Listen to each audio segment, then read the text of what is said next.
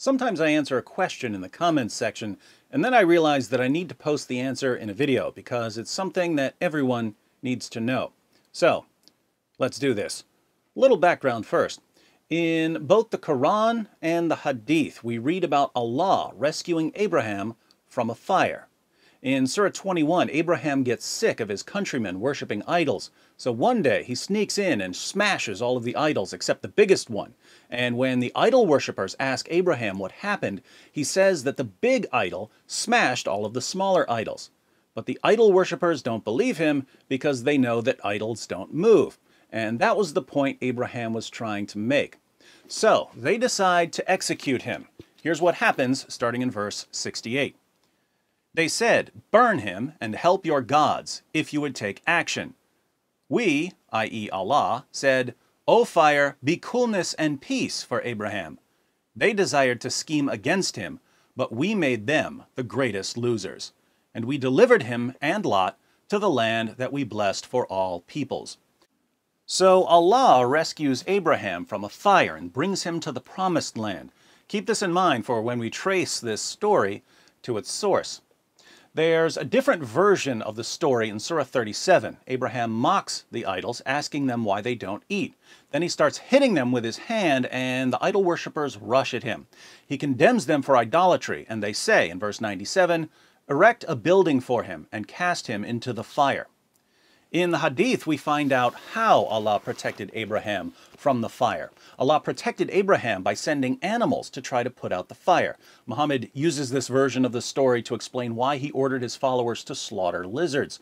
We read in Sahih al-Bukhari, number 3359, Allah's messenger ordered that house lizards should be killed, and said, it, i.e. the house lizard, blew the fire on Ibrahim, i.e. Abraham.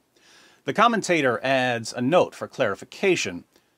When Abraham was thrown into the fire, it is said all the animals tried to extinguish the fire except the house lizard, which blew it.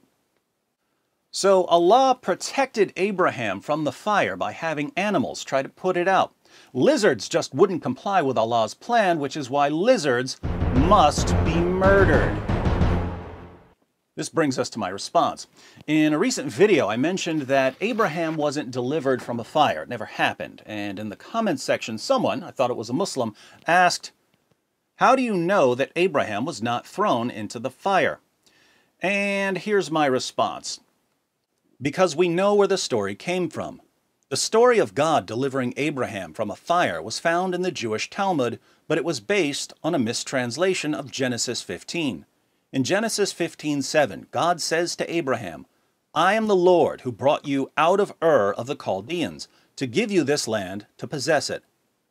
Notice the word Ur in this verse, which is a Babylonian word that means city and was the name of a particular city. In the 1st century, a Jewish rabbi named Jonathan ben Uziel was translating Genesis 15 into Aramaic, and he came across the word Ur. Jonathan knew Hebrew, but he didn't know Babylonian. So he confused the Babylonian word Ur, which means city, with the Hebrew word Ur, which means fire.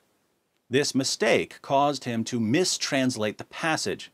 Instead of saying that God delivered Abraham out of Ur of the Chaldeans, i.e. the ancient city of Ur, which Abraham left to travel to the land God had promised him, Jonathan's mistranslation said that God delivered Abraham out of the fire of the Chaldeans.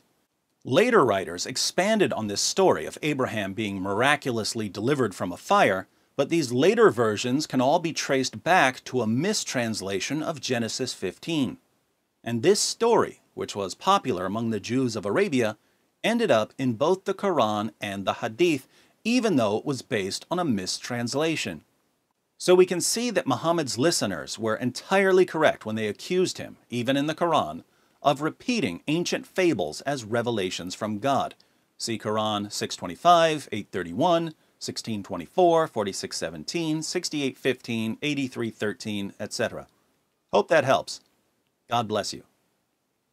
A moment ago, I said I thought that the question was from a Muslim. I didn't see the follow-up until I went back to take a screenshot for this video. Then I read, Acts 17 Apologetics. Because of you, Mufassal Islam and Faraj Ahmed, I have come out of Islam and have become agnostic. Now let's tie all of this together. God didn't rescue Abraham from a fire, but God is rescuing Muslims from Islam. Unfortunately, many Muslims have a tendency to call myths facts and to call facts myths. Muslims believe it's a fact that Abraham was delivered from a fire, even though this is a myth based on a mistranslation. Muslims believe it's a myth that their fellow Muslims are being delivered from Islam, even though it's a fact based on observation. Islam is like a fire that destroys reality. How does God rescue Muslims from this fire? Not by sending animals to put it out, but by sending us to refute it. If we want to complete the fire analogy, who would be analogous to the lizards that didn't want Abraham to escape the fire? The obvious candidates here would be modern leftists who shield Islam from criticism, even as it destroys Muslims and non-Muslims, and modern feminists who also shield Islam from criticism, even as it oppresses women. The irony, of course, is that Muhammad ordered his followers to kill lizards, and leftists and feminists who promote Muhammad's teachings would be among the first people killed if jihadis ever got their way.